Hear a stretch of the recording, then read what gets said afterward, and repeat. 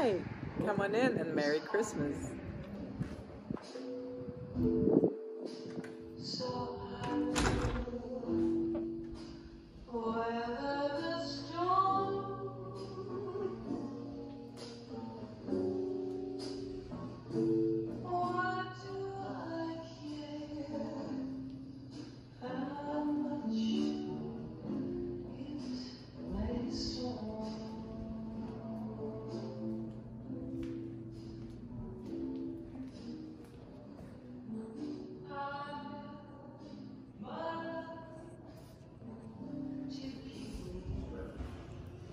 This is Yllan Laloum, a wonderful, wonderful chef who is preparing the Christmas dinner for us tonight. Let's see him a little bit in action. Very exciting. Hi everyone. So today I want to show you how to cut a salmon, a side of salmon by scratch for 10 people. Okay, so cut the side in a half first. Okay. Make sure you get everything when you are cutting.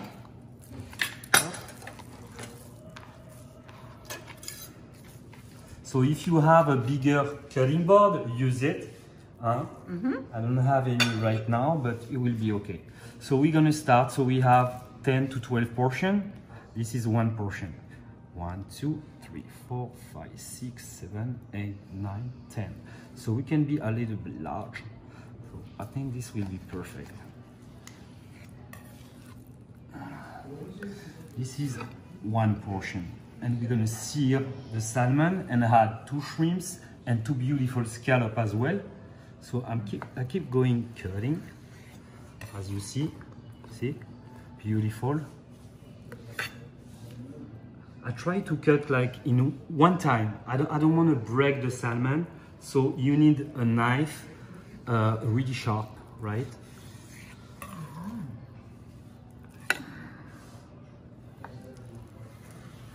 It's a great color.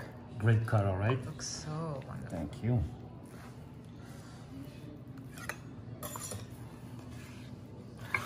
And the last slide.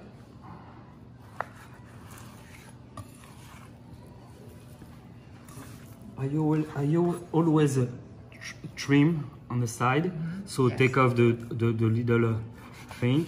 It's cleaner, right? And here we are. You can even do extra portion. Voila. I'm sure there will be extra meat. Oh, for sure. So this is a beautiful piece of salmon, organic. Oh, organic. Close to the ocean, because we are in West Hampton beach. Right. I just want to say it. Yes, right here. The fish is amazing. You have a beautiful view. Yes. The owners are wonderful too. Marianne is wonderful. And we decided today to show you a couple of things. I can show you also, we have a wonderful, Marianne, we have a wonderful lobster over here. So those one are lobster tail. As you see, look amazing. So I'm going to cook them. Right, we have 2 different kinds. That one from Canada and that one from the man. So sweet. That one is more sweet. I see. So it depends on the water. Absolutely, absolutely. Okay. It depends on the water. Which one do you prefer, or people prefer different? I prefer the one from the man, honestly, because Canadian is really sweet when you start to cook it. So I like the one from the man better. We say American. And here we have those wonderful shrimps. We have some scallops. Now we are in the middle of the preparation, and we're going to see what Chef Yllan has done so far and what he continues to do. Hi everyone. So now we're making the lobster pasta. We use a wonderful lobster tail from the man. They were fresh, so I cooked them. I cooled them down, and now we're going to rid off of the shell. All of the shell, and I'm going to show you how to cut a chunk the size that you like for the lobster pasta. Great, thank you. You're welcome. So now we have the lobster tail. The lobster tail was fresh. I cooked the lobster. So water, carrot, onion, celery, and 10 minutes. Then I cooled them down. Now they are cold. I'm going to break the shell and use only the meat actually. So that's how we break a shell from the tail. So we crack it here. slowly, not too much.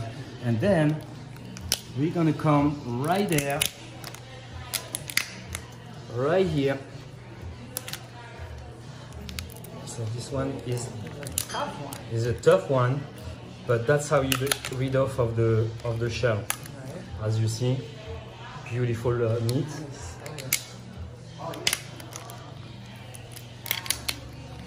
And then when you arrive to the end, you don't have to, you just push. You put your thumb here and you push it slowly. The tail should come, you see? Okay. This is a trick. So here we have the meat. Okay, I'm gonna try to do another one for you guys.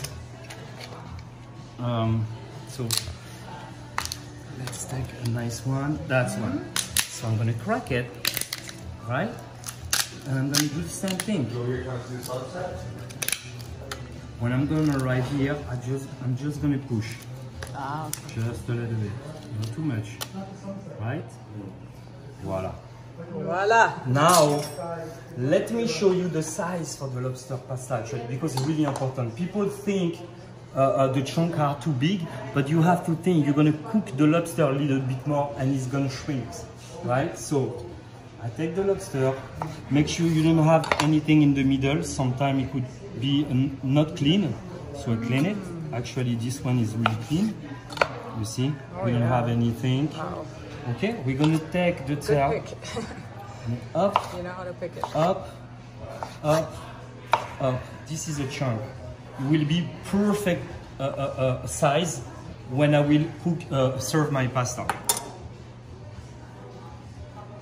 Another one, last one. Voila. Okay. Nice. Thank you, Marianne. Thank you, everyone. Merci. Thank you. Merci beaucoup. What I was saying, those ones are from the men. You can see they are smaller, tastier, and not that sweet. You know, you can feel the sea. You can feel the fish. You know. So that's from Maine. That's from Maine. The state of Maine. And I that see. one. And this one. That one is from Canada. Canada. As you see.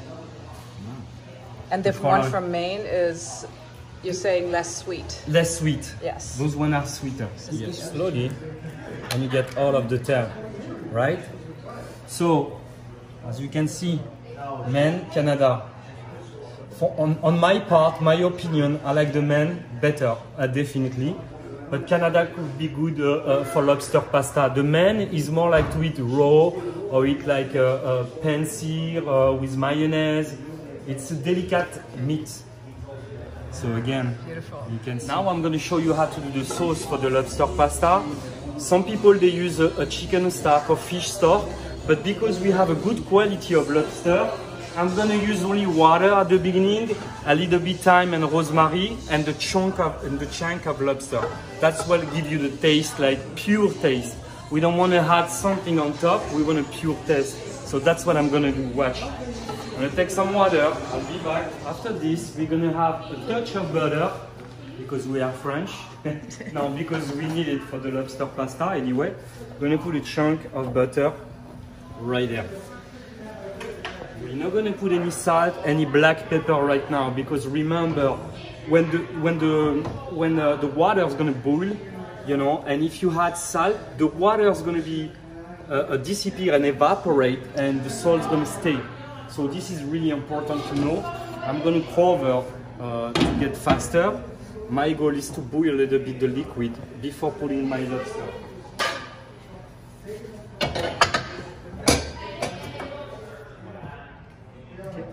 Now I'm gonna have my lobster, beautiful lobster.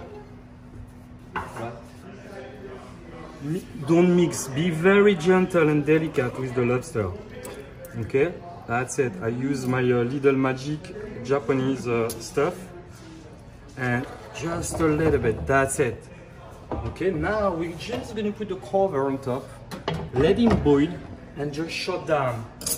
When it's gonna be the time to plate the pasta, we're gonna add some crème fraîche, boil it again, make sure we have the salt and pepper, the amounts of salt and pepper we like, and of course the linguine will be cooked in advance separately. Okay, so now I see you later when we're gonna plate the pasta actually. Thank you so much. So the big moment has arrived. Yllan is now showing us the finished dish of the lobster linguini pasta. Hi everyone, voila.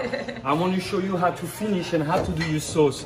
So this is the juice from the lobster we've been cooking and little bit clams juice. I'm gonna add some heavy cream, a little bit, right?